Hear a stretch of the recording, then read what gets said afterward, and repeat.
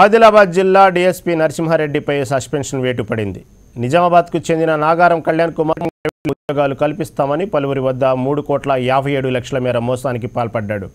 బాధితుల ఫిర్యాదులో కేసు నమోదు చేసిన DSP నరసింహారెడ్డి SI తోట తిరుపతిలో నిందితులను అరెస్ట్ చేయడంలో జాప్యం చేశారు.